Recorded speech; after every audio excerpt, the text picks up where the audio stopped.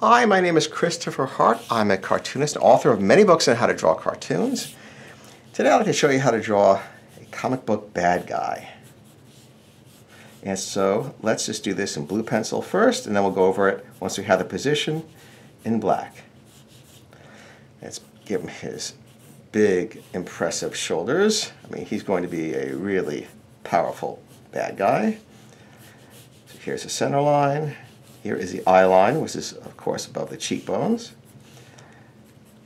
We'll put the eyes, the small eyes, in here. And we'll give him flared nostrils and a short nose. And I'll give him a little smile. Just a sweet little smile. Does that look not so nice, doesn't it? Very square.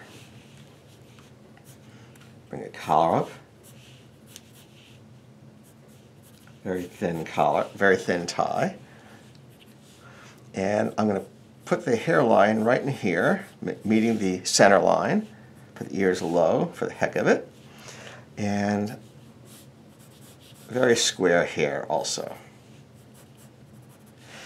The hair is also a, I did a book on cartooning called Cartoon Faces. And I have a big section on hair because people don't realize that hair is, a very important part of character design.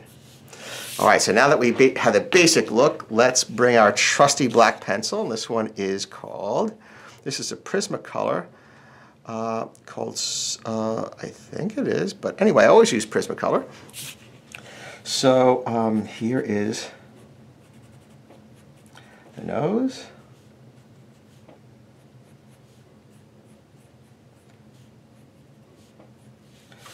Like that.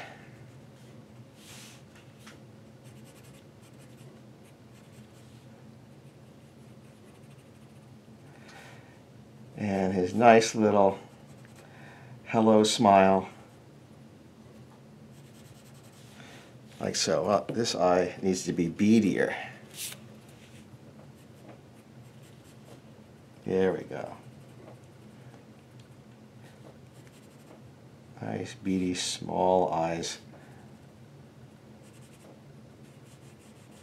Some lines on some darkness under the eyes. I'm going to make the eyebrows a little bit thicker.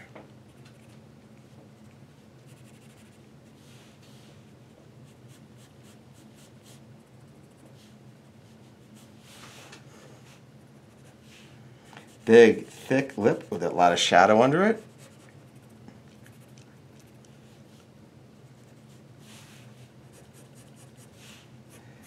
Nice, big cheekbones. You could injure someone with those cheekbones. Actually, sometimes I have the ears down low like that, but mainly for cartoons. For comics, I'm going to make it a little more realistic and put the ears a little higher. That's better.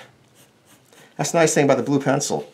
You always just, you can make adjustments anywhere you like. Here's the chin, and okay, and here is the indentation for the forehead. Let's put the hair in and a little strand like so.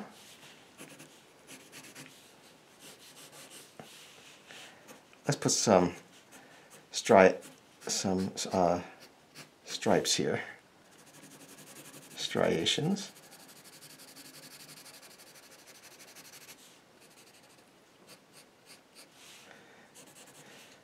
There, almost done. See, it's fun when you do the blue pencil first because it gives you more freedom to try things. I mean, you can't be so tough on yourself that you expect yourself to get it right the first time. It's just too much, so give yourself a break.